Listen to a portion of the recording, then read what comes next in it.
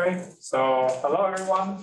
Today it's a pleasure to have Joaquin. He's going to tell us about random matrix theory for black holes and supergravity.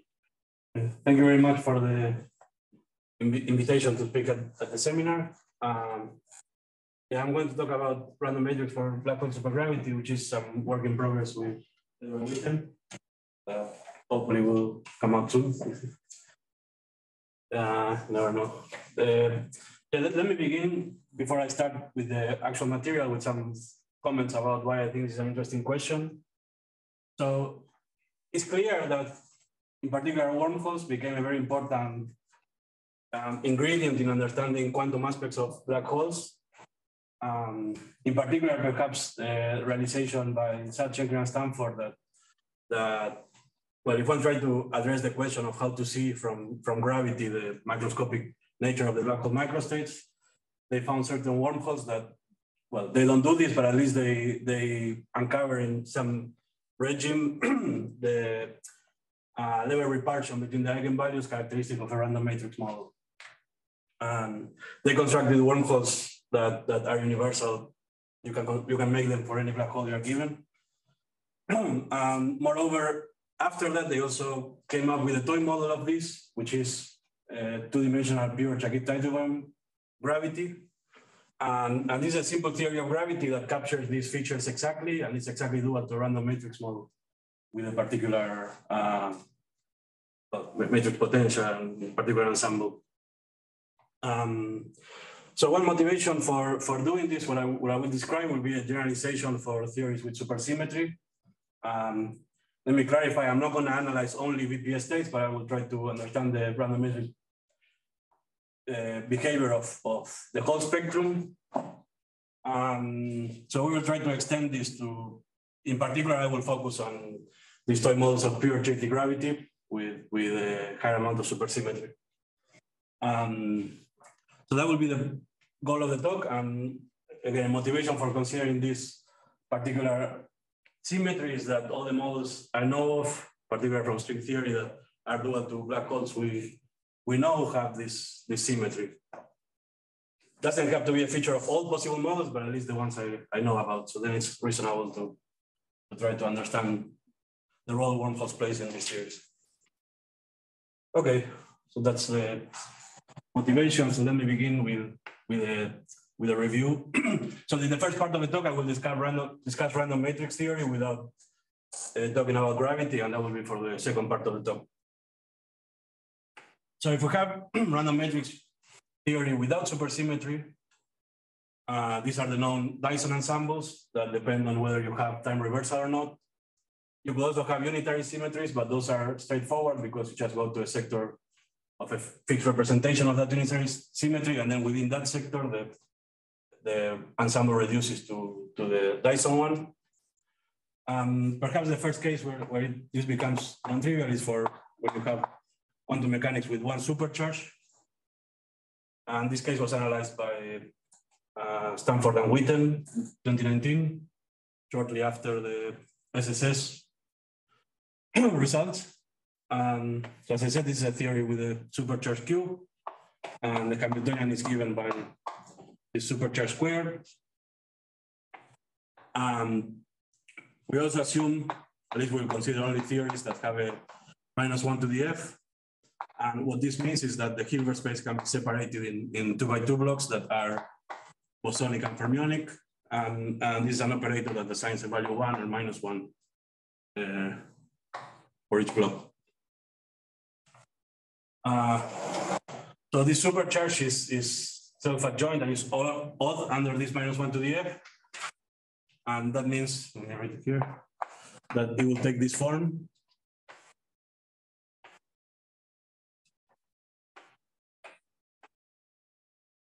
Where a little q now is an operator that maps the bosonic sector of the Hilbert space to the fermionic one. Q dagger does the inverse. Under unitary, usually when constructing the random matrix ensembles, one focuses on what are the symmetries you wanted to have. In particular, in the Dyson ensembles, one uses probability distribution over the matrices that are invariant under unitary changes of basis. In this case, we want changes of basis or unitary transformations that preserve the structure of the Hilbert space being separated into bosonic and fermionic. Under this symmetry, Q transforms in the following way. Let me write it this way, where UL is a unitary acting on the fermionic part of the Hilbert space, and UB is acting on the bosonic part of the Hilbert space. So if one wants to construct a random matrix ensemble, the random matrix should be the lowercase q, which is a bifundamental of these two unitary groups. Using this symmetry, one can put this q in a canonical form. But first of all, let me say that the number of states in the bosonic and the fermionic, in the bosonic and the fermionic part of the Hilbert space don't need to be the same, so the matrix little q can be rectangular. And then a canonical way to present this matrix is in terms of, I will call it eigenvalues, maybe they should be called singular values, would be more appropriate. Lambda 1 to lambda L, and L is the, so let me see. LF is the dimension of the fermionic part of the Hilbert space. And then we have a matrix of all zeros where, say, this length will be LF, which I'm choosing to be smaller than the bosonic size. This of course is just you can consider the opposite case as well. And this is nu, which is the absolute value of LF minus OB. And let me write it just to avoid confusion.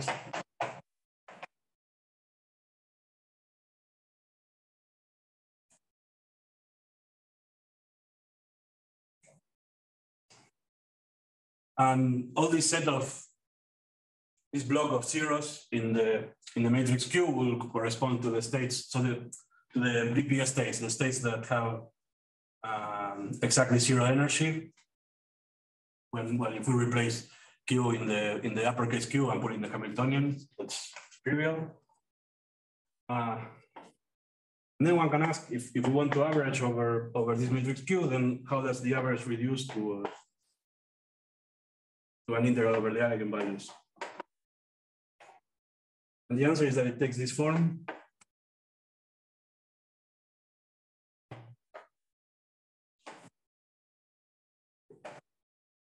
I'm not going to derive these things because I want to get to the gravity part. Let me just tell you the answer. Okay, we're not going to assume any time reversal symmetry. This is would correspond to theories that are unorientable in the bulk. In this case, alpha is equal to 1 plus 2 nu, and beta is equal to 2. So here, alpha is a parameter that appears in the measure of the eigenvalue. Nu, I remind you, is the difference between the bosonic and fermionic dimensions, or the index also. And beta is the power of the difference of eigenvalues on the version of, this will be the version of the van der Monde determinant for this ensemble. And its value is 2. Yes. And the eigenvalues of the Hamiltonians is q squared, there will be this lambda squared. Okay.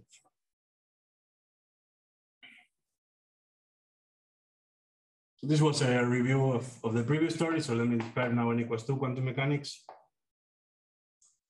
So in this case, we will assume the presence of a complex supercharged Q. Now the Hamiltonian will be the anticommutator of Q and Q dagger. And something that will be important is that this Q is not arbitrary, but it's constrained such that the square is squared to 0. And this is just what it means to have N equals to algebra in quantum mechanics. We will also assume the presence of a U1R symmetry generated by operator I call J. And we will assume it satisfies the following properties. So the spectrum of J will be integers plus delta. So these integers that are the eigenvalues of J will be the charges, the R charges of the states. And we allow delta, which is a real number between 0 and 1/2 that, well, maybe it will become clear later what the origin is. But for example, in SYK or a theory with complex fermions, if you have an even number of complex fermions, this parameter is 0. But if you have an odd number, that parameter is 1/2. Then you are forced to study this generalization. I don't know of any theory that realizes the intermediate values of delta, but then it's natural to just keep it as a free parameter. Okay. Another parameter of the theory is the charge of the R charge of the supercharge. And there is a similar formula for Q dagger with a minus sign. And the parameter is Q hat, and this is in principle an arbitrary odd integer.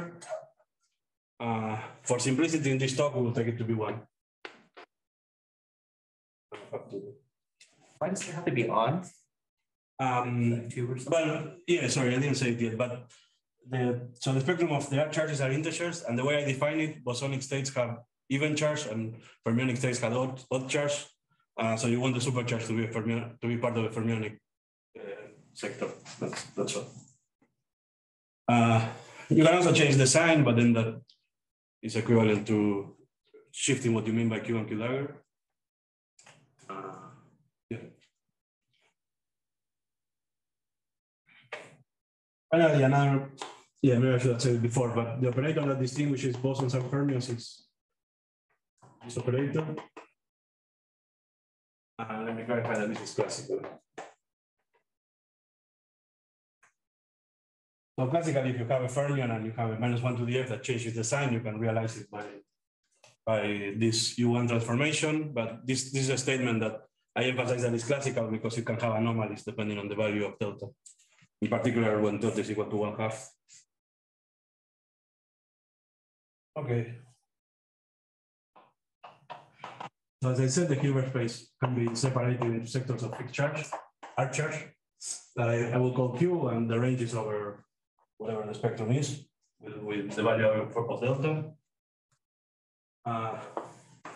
And similarly, I can expand the supercharge in blocks that act on each sector of the Hilbert space. So let me write it first.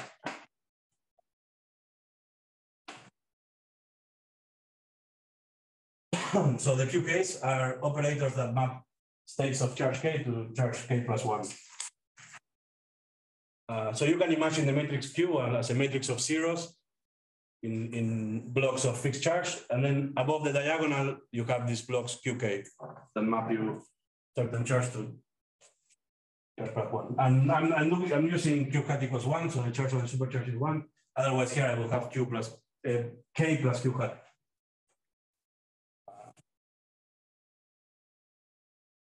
Okay. So there are two types of multiplets in this theory. We have BPS states that come in a single charge K, and then we have non-BPS states come in charge K and K plus 1.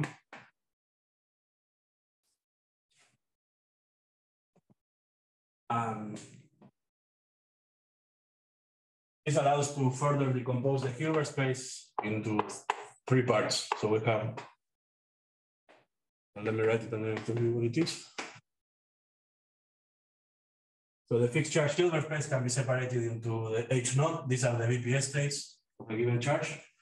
Then you have H plus, which are states that participate in K minus 1K multiplets. And then you have K minus, which are states that participate in K plus 1. Multiplets. And one of the difficult, I think I said it. Sorry, let me use the annotation. So then one complication here compared to the case with n equals 1 supersymmetry is that if you are given the Hilbert space, the states at the given R charge, you in principle don't know whether you want to assign them to one multiplet or the other. So that is one of the first reasons why this case is, why it's not obvious how to generalize this case to the discussion of n equals 1 to n equals 2. So let me say a couple of more statements. So something straightforward is if we call Lk the dimension of the Hilbert space of charge K, then something obvious that we know is that the dimension of each subsector has to add up to the total dimension of, sorry, the dimension of H naught, H minus, and H plus have to add up to the dimension of Hk. In particular, we also know that this is equal to 1 plus. So what this means is that we know that we have the same number of states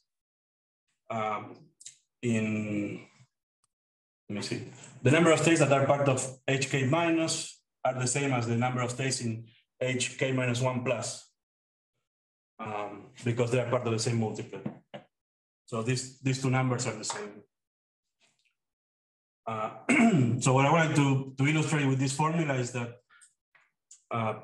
once we know what the number of BPS states are for a given arc charge, we can use this formula to derive a recursion relation that would determine all the numbers, these dimensions Lk plus and Lk minus. So we don't know which states they are, but we can at least know what the dimension is of these super multiplets, at least given the number of BPS states. So the way I want to think about this is that once you're given a number of BPS states, then this determines a component of a family of solutions of Q squared equals 0. And this is something that in principle you could generalize. So what I mean is that one can consider ensembles where this number fluctuate, but we will see later that in gravity this is not necessary. We will take the number of BPS states to be fixed. So on a given component of solutions of Q squared equals 0, what we want to average is overall random values of this supercharge Qk, subject to the constraint that Q squared is 0, which, as you can see, couples. Let me write it first. That's it.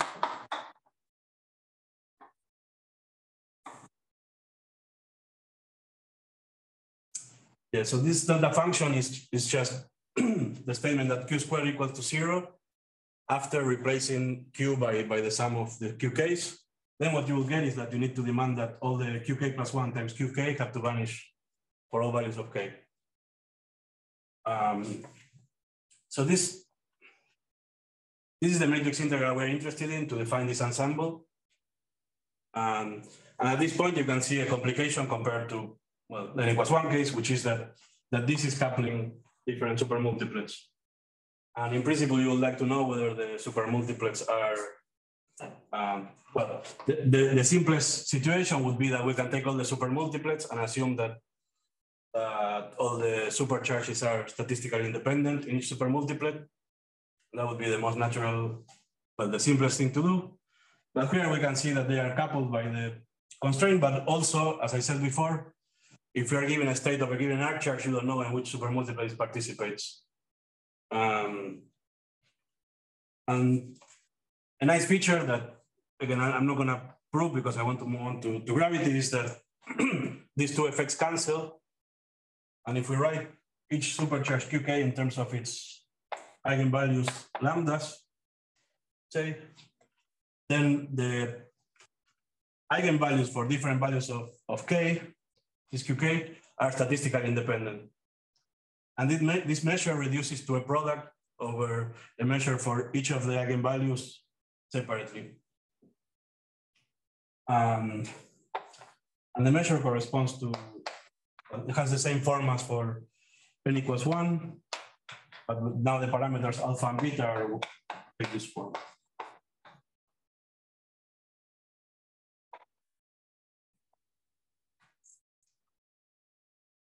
So alpha is 1, and the analog of null that appear there, the mismatch between the number of bosonic and fermionic states, is given by the number of BPS states at the given charge, K or K plus 1.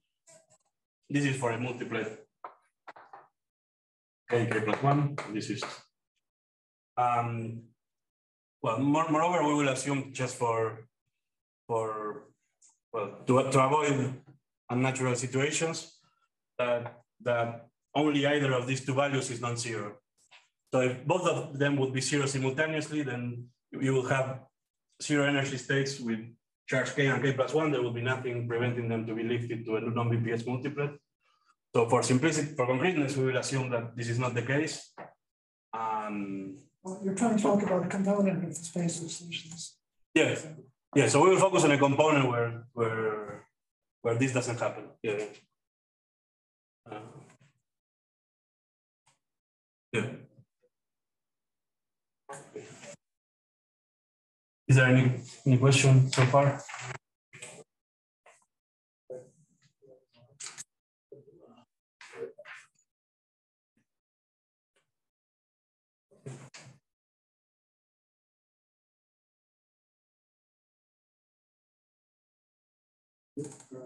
Okay, so the conclusion of this discussion was that when we have theories with extended supersymmetry, the random matrix ensemble appropriate to this situation is to have all the supermultiplets be statistically independent. Moreover, something I didn't say is that in analogy with n=1 case, you can ask what are the BPS states inside the theory. If you track down the derivation of this, you can see that the BPS states have random wave functions inside the Hilbert space. Essentially, if you try to write each of these QKs, you will have blocks of zeros whenever the value of the archers has BPS states. Okay. So next I want to talk about gravity. So I described a random matrix ensemble, and we would like to ask if there is a generalization of the SSS story that describes the physics of this particular ensemble, and well, the answer is yes. And it's given by two-dimensional Jacob-Titleborn wormgravity with n=2 supersymmetry. I'm not going to describe the theory in too much detail, but let me just say that the action has two terms. First, it has a topological term. This is the Euler characteristic. We have a two-dimensional surfaces with boundaries. This will assign a given value depending on how many handles or boundaries we have. In particular, it will correspond to, okay, maybe I didn't say it, but to connect with gravity, we will think of the large L limit in that notation of the matrix model, and also the double scalar limit. And then that parameter that I call L there will correspond to S naught. And then we have a bulk term that can be written, so it's not very easy to write down explicitly, but L0, right? Sorry, what? Which L prep L0 you mean? Well, I meant LK, but yeah, they all scale with the same factor with S naught. Right. Okay, so the bulk action can be written as a BF theory with the group SU1,1/1. So this is a super conformal group whose maximal bosonic subgroup is SL2R times U1. So this is the R symmetry. So and this SL2R will become a first order formulation of a 2D theory of gravity. So this part will reduce roughly to bosonic JT gravity, and this will be a U1 gauge field. Then the supergroup has 4 fermionic generators that will correspond to gravitinos and gelatinos that are part of the theory of the bulk. Okay, and then we have boundary terms that are very important, but I'm not going to discuss them, that are simpler to discuss in the second order formulation.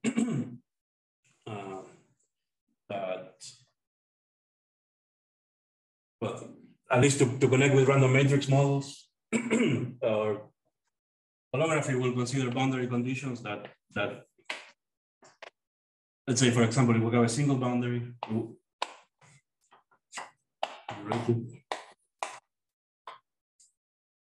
we would like boundary conditions that compute the trace over the Hilbert space of e to the minus beta h and times e to the I alpha j. So we have some temperature and some chemical potential for some fugacity for the U1 arc charge. So in order to do this, we will use asymptotically ADS2 boundary conditions that are the usual nearly ADS2 boundary conditions that, well, they break the conformal symmetry in the bulk and they require a specific set of boundary terms to realize. And I'm not going to describe this part too much because I assume that most people here probably at some point will even figure all this thing out. Let me just say, and of course, because we're expecting to find a theory that is dual to an ensemble, we will call this, we'll put averages. So the first thing we want to do is to describe the black hole solution, which is a hyperbolic disk, to compute the partition function. From the partition function, we can extract the spectrum of the theory to leading order, at least in the S0 exponential. Before I present the answer, let me say what the structure of this partition function should be. So first, we have the number of BPS states. So just to use the same notation I used there. Here we have e to the I alpha k because that's the arc charge of the states. Now we have a sum over the non-BPS states.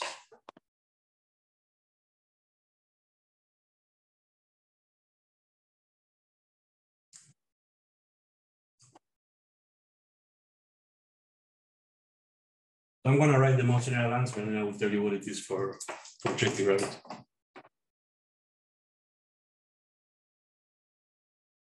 Okay, for the non-BPS states, they come in with two charges, so that's represented by these two exponentials.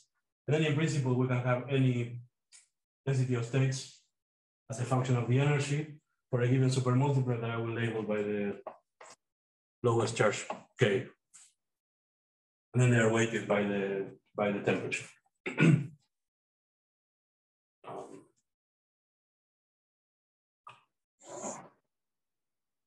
So to do the path integral in JT gravity, you integrate out over the dilaton or the n=2 version of it.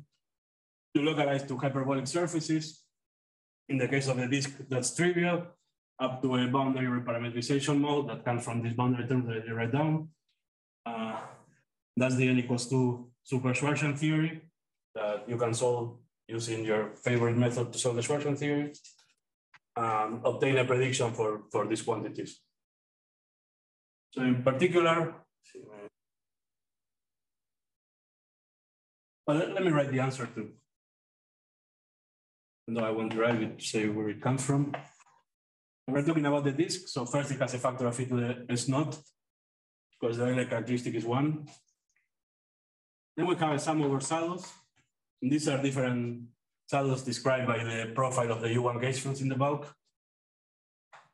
We have a phase that depends on delta. So this can be thought of as a theta angle type term in the bulk that will give rise to this shift in the arc charges in the quantum mechanical description. Then we have a one loop determinant.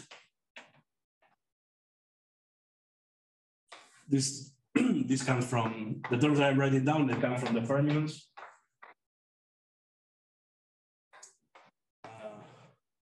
And because the fermions are charged under the U1, they care about the U1 chemical potential and this integer n that labels different cells of the gauge fields. And then we have the classical action. Pi square over beta is the bosonic reparametrization mode. And then we have the U1.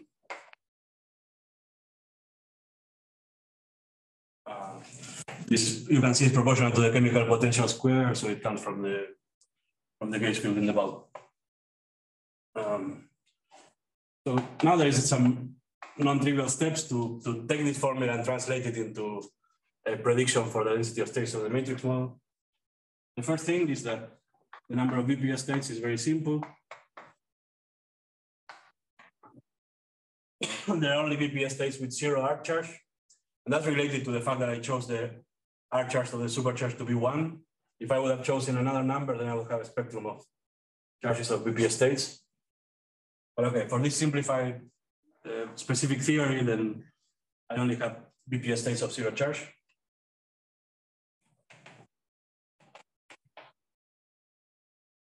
And then the leading order density of states for the non-BPS sector is given by a formula that is very similar to the bosonic Schwarzschild density of states.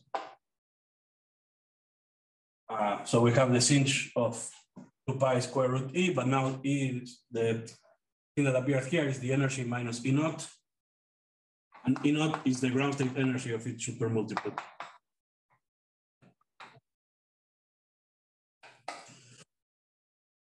Finally, this 1 over E, you can think of it as coming from the fermions, although it's not that straightforward, but okay, it is what it is, what comes from the calculation. So you have a BPS space of 0 archers, and then you have a bunch of an infinite number of non-BPS multiplets of different minimal archers K. Most of them have a gap given by this formula, and only the multiplet that has archers minus 1/2 and plus 1/2, for which this vanishes, has a non-vanishing gap, but it behaves a little different than the other ones.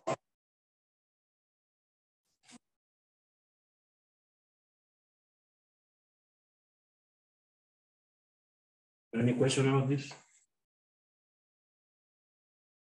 Supposed to trust the 4 pi squared. Oh, let me see. Yeah, I think I was careful about that, but actually the normalization is not very. It's not very meaningful because you can shift it by, you can remove it by a shift of S naught. Okay. Yeah, here I think. Go coherently. You have the two formulas, and there's only one S naught. Yeah. So with this 8 pi squared, then the two are consistent. Pi squared will be nice when you include the Hertzians. Yeah, I would have sort of. Well, this choice correlates to another choice when I compute Hertzians. Okay, yeah, but like that maybe. no, it's okay.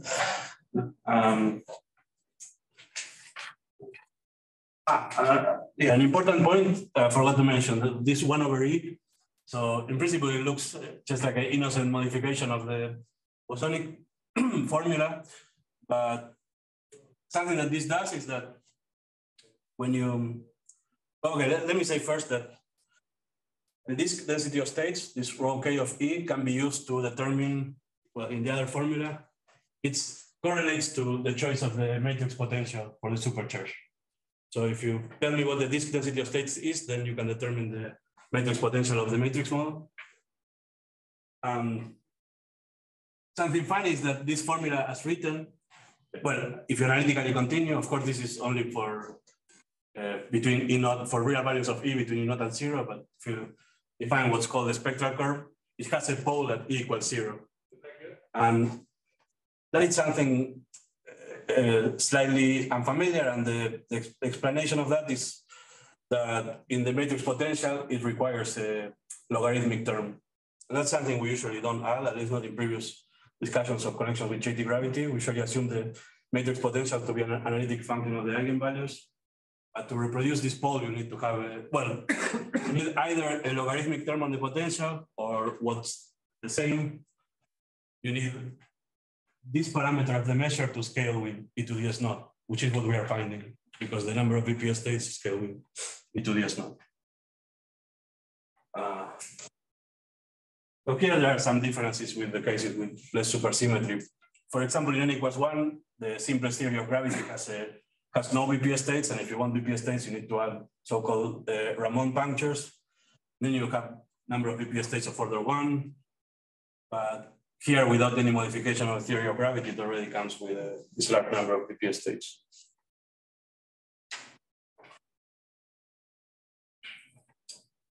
Okay, now I want to describe the two-boundary wormhole.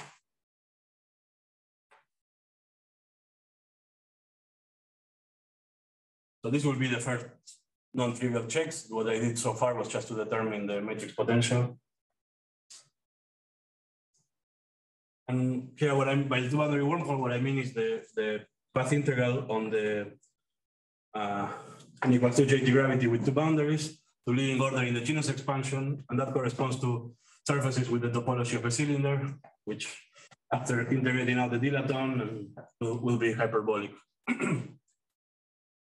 Then, as usual in JT gravity, we will have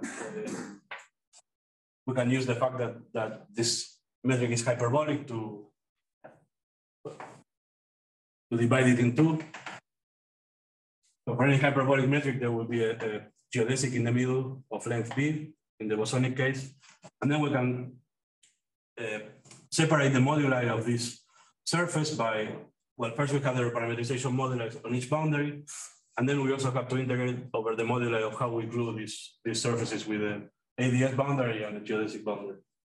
In n equals 2 case, besides b, we also have a parameter we call phi, which is the U1 holonomy of the U1 gauge field around this geodesic. We label it by phi, so the holonomy is e to the I phi. And when we integrate over the intermediate circle to glue the two well, what people call trumpets, we will need to integrate over the length and over this U1 holonomy. And for now, there are no fermionic moduli internal to the geometry. So all the fermionic moduli are in the reparametrization. This is different when we go to more complicated surface. There will be also alt fermionic moduli. Anyways, let me, to make the point I want to make, let me write down the answer for the trumpet in n equals 2 JT gravity. So we have a sum over k, where k is integer plus delta. I won't go over the whole calculation, but I just wanted to make a couple of remarks on the final answer.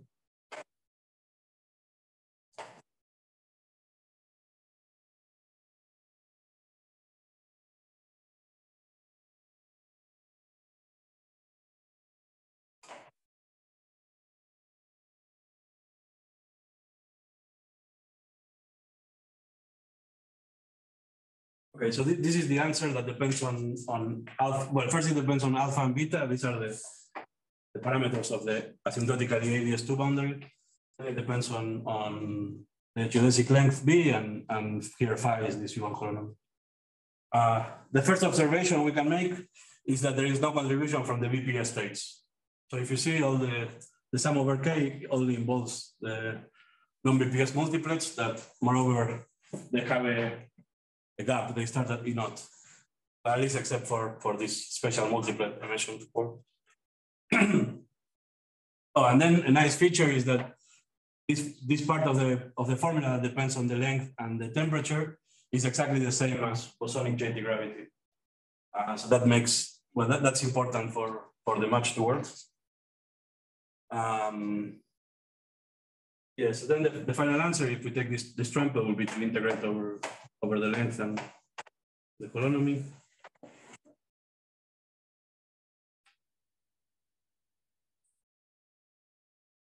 And the second point I want to make is that you can see that the boundary holonomy couples to k plus 1/2. So this is the average charge between the two multiplets. You can think of this k plus 1/2 as a bulk R charge, and then the plus or minus 1/2. So the supermultiplets which have charge k plus or minus 1/2, and this plus or minus 1/2 is a contribution from the boundary fermions. But anyways, when you plug this formula here, this will go as e to the I phi k1 minus k2. Or let me call it, if this is left and right, then this is k left and k right.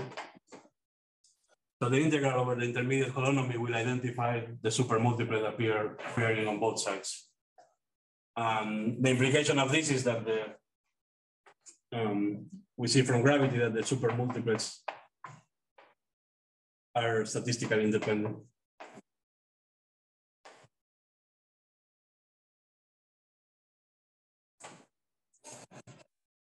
So this is the simplest check of the statements I made from the anometric formula.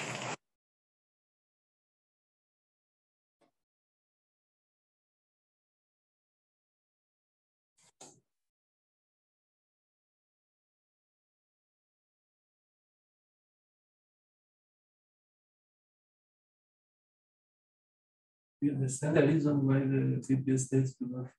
Sorry, what? You understand the reason why we don't contribute in this surface, but contribute? Oh,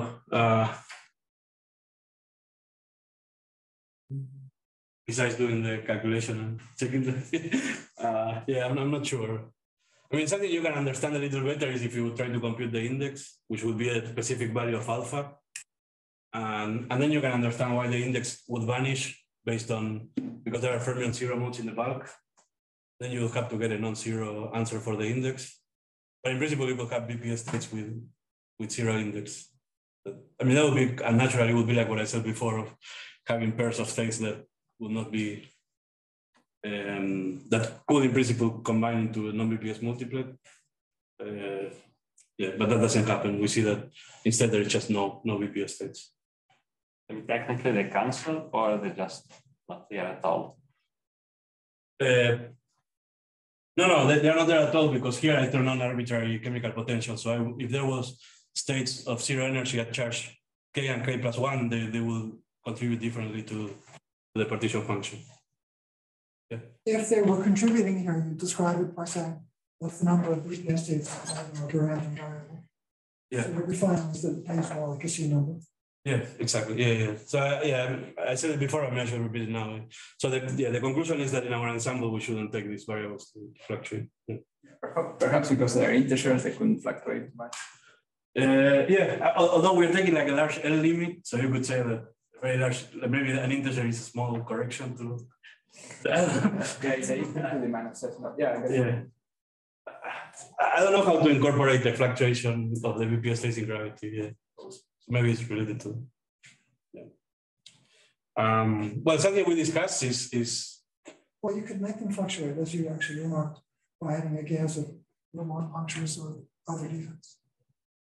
So that would give a gravity theory where the number does fluctuate. It will give, well, it wouldn't give a gravity theory with a different number of BPS states, but within that theory, they don't fluctuate, right? Maybe. Yeah. Any other question? Yeah, is there a way to connect this with anything in n=4? So if I try to construct some object in n=4 that can go to that in this limit. To what? So you say you're computing an index, but with a particular ensemble. So is there an analog of that object in? Yeah, no, because you see to figure out that this independence of the supermultiplets, you need to turn on a chemical potential that would distinguish different charges. So that's not going to be something that is protective, I guess. So you need to go, yeah. We are trying to say something about non-BPS states, so then you shouldn't be able to use something, I don't know, something that is protective, like an index. But yeah. Oh, well, all you can say is what we were saying right now, that if you try to compute the index, then the index does not get contribution from wormholes, and it's not something that fluctuates in gravity. That's, I think, the only thing I know I could say. Okay. Any other question? Okay, and let me just point out the last comment. So I emphasize that this temperature dependence is the same as bosonic JT. And the reason why this is important is that once we decided there are no fluctuations of BPS states and no correlation between different supermultiplets, we can ask what is the connected two-point function of two-point function, I mean this. So the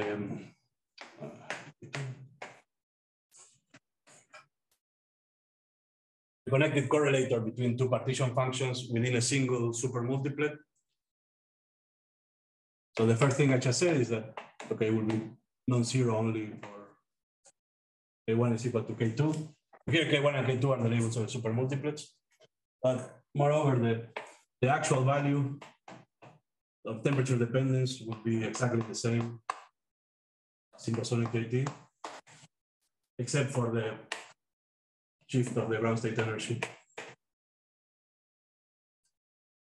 And this function of beta 1 and beta 2 is precisely also the prediction of that ensemble, because within each supermultiplet we have the usual topological expansion of just Adran-Bauer matrix model. You turned off alpha here? Sorry, I maybe missed that.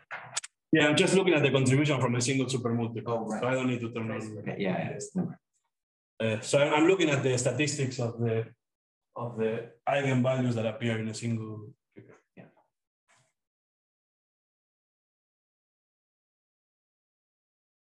Okay, in the last 15 minutes or so, I will make some comments about the general case.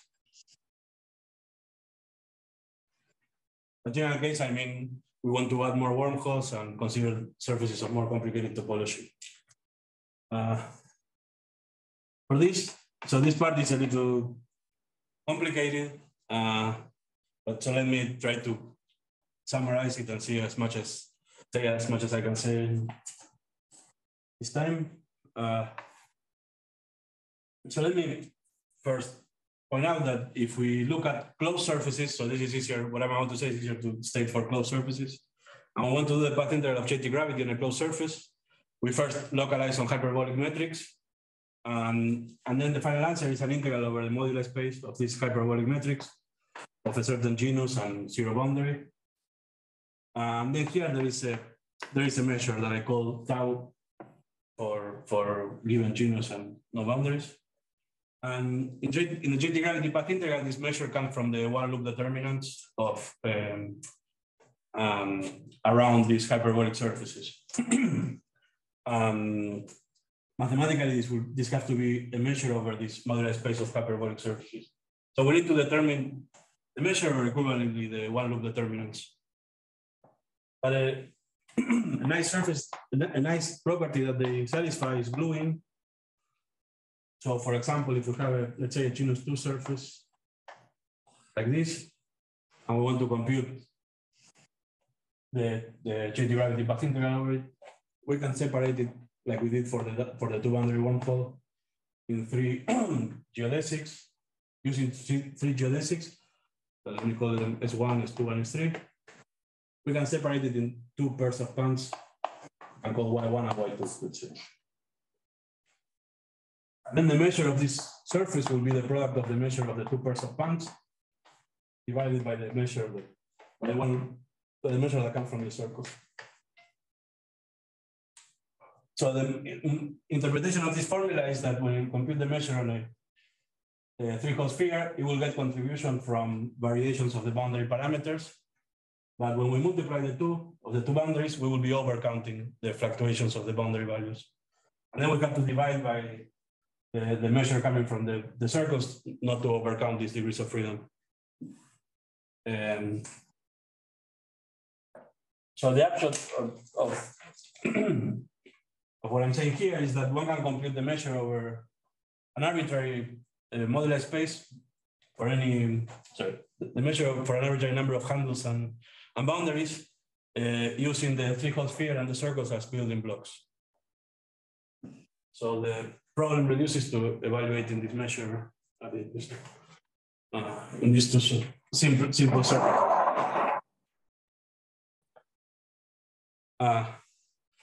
So I'm not going to describe the circle. Let me just make some comments about the 3-hole sphere. It's more interesting.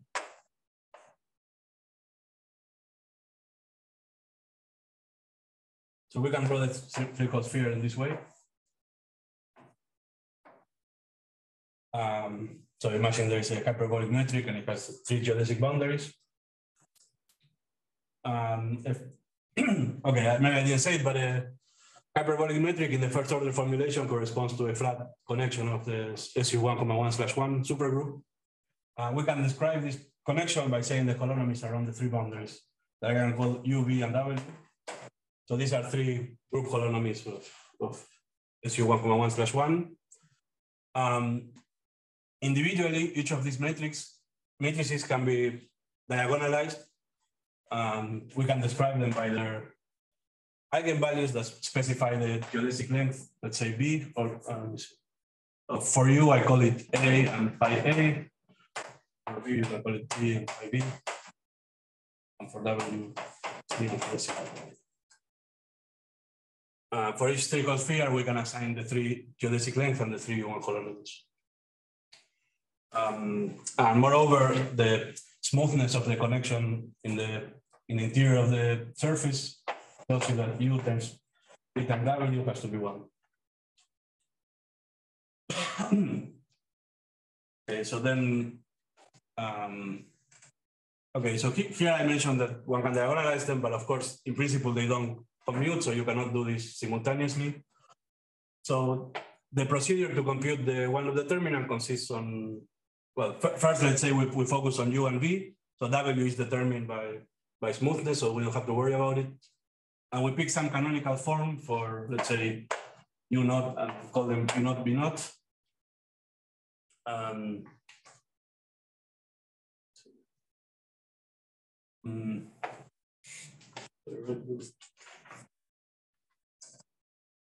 Well, let me write one, for example. For example, we can pick U naught.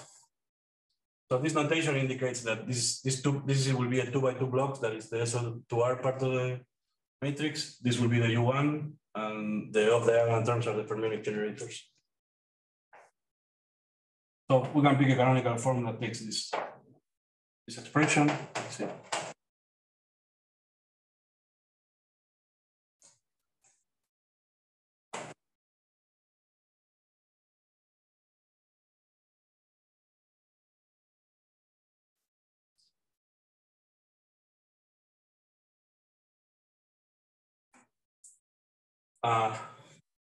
So we have this bosonic part of the matrix. A appears here in the SL2R block and describes the geodesic length.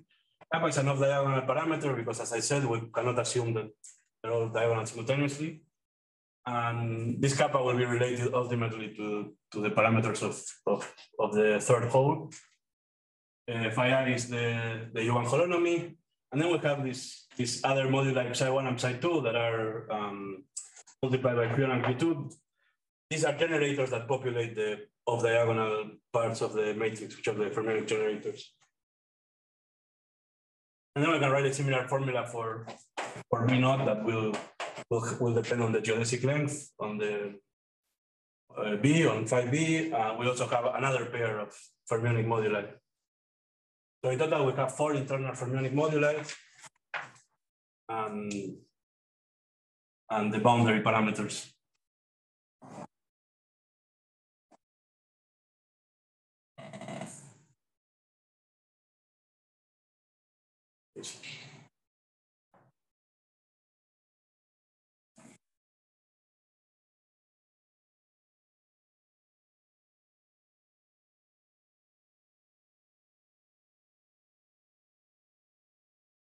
Let me tell you roughly the result. I'm not going to go through all the steps, but measure on this three-hole sphere.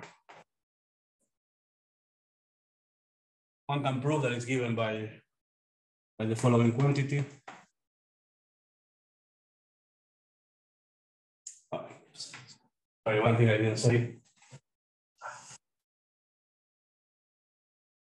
So I picked this canonical form, but then we need to also consider other matrices that are related by conjugation, where R is an element of SU1,1/1. So then U naught is a fixed matrix, but then R is arbitrary. And the one-loop determinant is given by this formula. So this is the product of the volume forms of the group for the holonomy U and V. And then we divide by the volume of R. And this is perhaps intuitive because the action of R is part of the gauge symmetry, so we should gauge it. And then U and V just parameterize the flat connections in the BF language or the hyperbolic matrix, since the third boundary is fixed in terms of U and V by smoothness. So here the non-trivial calculation is to use these representations of the holonomies to plug it in this formula. There are some subtleties that I don't have time to go into, but this produces an answer that roughly takes this form.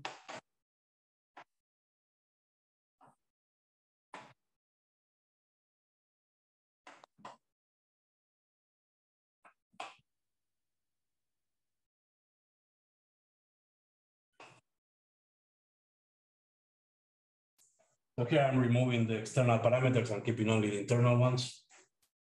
So this is K naught is some function of the lengths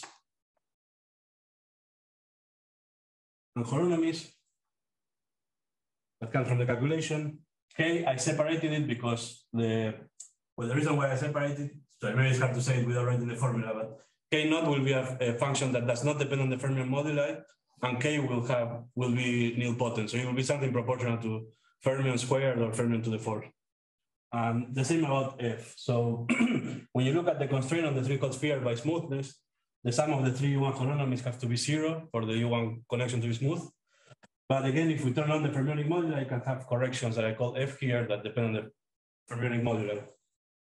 And then it's important to keep them because, for example, if there would be no, and this is what happens in n equals 1, if there would be no fermionic moduli dependence on the one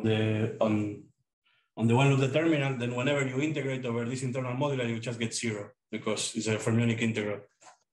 But thanks to the phi's that appear in K and the phi's that appear in the fermionic moduli psi that appear in K and F, we get a non-zero answer for the three-hot sphere. And then we can use this to glue to construct more complicated surfaces. In principle, you had an integral over six sides, right? And then 4 by 6. So I didn't write it down. You had 2 per hole, right? Oh, no, but that's, yeah. Yeah, so that W is fixed by its smoothness. Okay, yes. Yeah. So that's why in the formula it doesn't appear because we can only use U and V to parameterize the connection. Yeah, so for example, just to give another value, we can compute the path integral on this three-hot sphere so I mean, we can use this as a building block for more complicated surfaces, but we can also use it to compute the actual JT path integral on the three-hot sphere. Then we literally just take this formula and integrate over the fermions. Let me just write the value.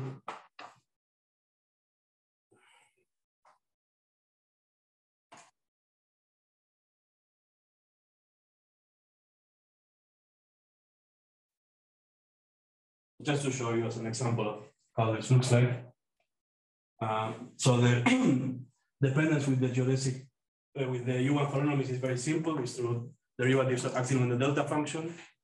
I'm showing you this formula because actually you can use these results to compute the path integral on more complicated surfaces with more handles and more boundaries. It's always a feature that the answer will always be proportional to delta functions with a different number of derivatives. And then the coefficient will be different powers of the boundary lengths. And then this is important because when you use when you use these trumpets to glue the ADS2 boundaries, the integral over the geodesic length will guarantee that to all orders in perturbation theory, the supermultiplets are statistically independent. Is that clear? Any question about this? Well, just to emphasize, because so one thing that was required to show that this theory of gravity is dual to this random matrix theory was to, I already said it, but was to generalize what Mirza-Kani did in the bosonic world to these n equals 2 surfaces. That wasn't done in the math literature, but once you have this path integral in the three-hot sphere and one needs to do some geometry analysis to reproduce her derivation of the topological recursion, well, we did that and got the same as the loop equations of this random matrix model. So of course, I'm not gonna describe how that goes, but it's in the paper. Up here? Yeah, theory. Normally, if I remember correctly, you get on a Riemann surface, you get a single representation everywhere. Yeah. You also get that feature here. Yes, so that feature comes from the fact that the dependence with the holonomies is so simple as just sum of delta functions with. So here, the representation would be like one of these supermodules. It's interpreted as one case. Yeah, it's a little more tricky because, but it's roughly what you said. But what happens is that phi couples to this k plus 1/2 that you can think of as the bulk charge. And then what happens is that you have the same bulk charge propagating everywhere. But when you translate this to the ADS2 boundaries, this bulk charge labels a supermultiplet that comes with 2 boundary charges. Because you can think of it as including the charges of the 2 boundary fermions. So that effect comes with the boundary. Yeah, exactly. If you forget about the boundary, you could talk about fixed charges in the bulk and instead of supermultiplets. So Fixed charge, or is it the fixed SU1,1/1 representation? no, it's charged because I'm talking about the U1 holonomy. I thought, okay, sorry, I thought you were talking about everything. So my question was about everything. Oh, about everything. We didn't think about it that way. I mean, I guess you could interpret both B and phi together as labeling some representation of SU1,1/1. I think you're describing what Warren's asking. Here, in this case, for the 3L2, the delta function means you have this some overall representations, but the same representation on each boundary. I think he's asking about the representation of the full SU1,1/1. I just think about this and do perhaps. We never had to think about it that way. But I don't know if you have anything to say about this. I think the statement, which is analogous to what we're saying, is that the supermultiplets in the boundary theory are statistically independent. So you always get the same supermultiplet on each external boundary. Yeah. But there isn't a way of thinking about this calculation as saying that there is one representation that is everywhere in diagrams. Normally, I think in BF theory, you can think of just one representation that is everywhere. But maybe I'm remembering it correctly. No, you're right. Maybe that's more clear for compact groups, though. Yeah, for compact groups, I think. It's definitely more straightforward. If you try to apply it to SL2R or SU1, Yeah, I don't know what the answer is yet. So I mean, I think we try to do it in a way that things are well defined for a non-compact group. maybe it's not true for SL2. So it would mean that no, yeah. Yeah.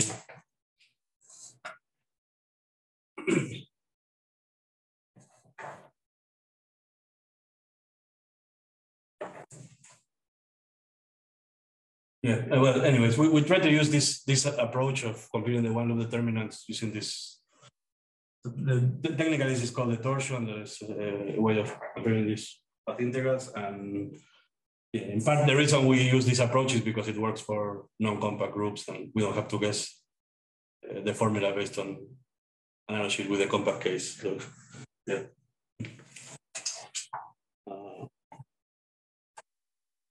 Okay, yeah, maybe already over time, but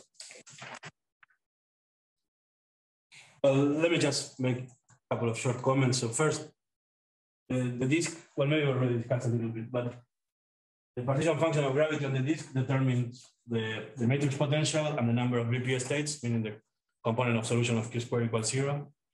And as Edward already mentioned, we can add gases of defects in the bulk, which, well, we started with Henry Maxwell and also Edward 2020. And when you add a gas of defects, you can modify the density of states on the disk. That corresponds to modifications of this matrix potential. So you can create more large variety of random area ensemble like in the matrix potential.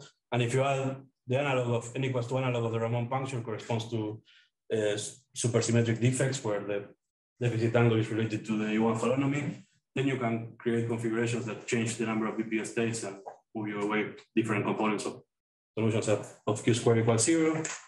Another generalization that I'm not going to discuss, but it's in the paper, is with time reversal. And in this case, there are two different theories depending on whether time reversal commutes or anti-commutes with charge conjugation. And one has to, again, classify the ensembles and include the unorientable surfaces in the bulk. And then we find that they match between gravity and random matrix ensembles. So let me stop here. Thank you.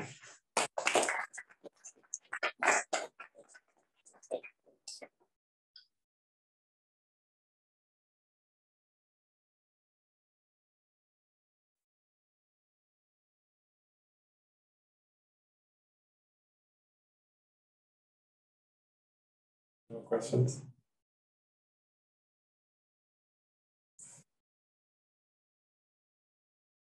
Okay, I think we have already. Okay. Let's just thank you again. Thank you.